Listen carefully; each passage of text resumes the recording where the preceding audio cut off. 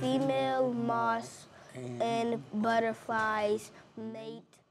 Oh, it is okay to get a little help sometimes, especially when it comes to reading. Last week, we told you about WKYC's adopted school, Harvey Rice Wraparound in Cleveland, hosting a pep rally to celebrate their participation in the Cleveland Reads program.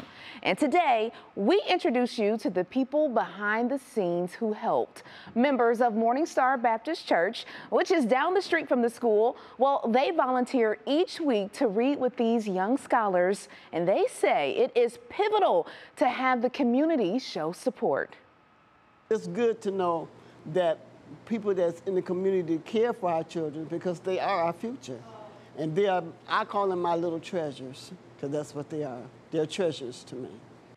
Now, so far, Cleveland readers have read over 165,000 books as part of the Cleveland Reads campaign. Harvey Rice students contributed 186 books to that number.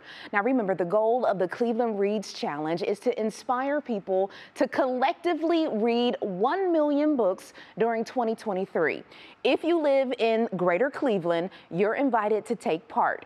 If you want to register, we have a link and more details on the initiative over at WKYC.com.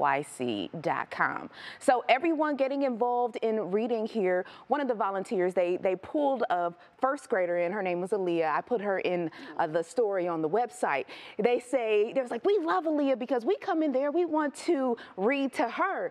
And Aaliyah says, no, no, no, no, I'm going to read. And I asked her, I said, well, why do you like reading to people, Aaliyah, and you don't want them reading to you? She said, well, I want to make them smarter. There you go. And there's the point. Yeah, excellent. out of the mouth of babes. Yeah. Yes, yes, we like to say. Yeah. It's a lot of books. We need to get to that number, though. We hit the million minutes read mark, so now we got to hit that million books mark. So you can register on WKYC.com.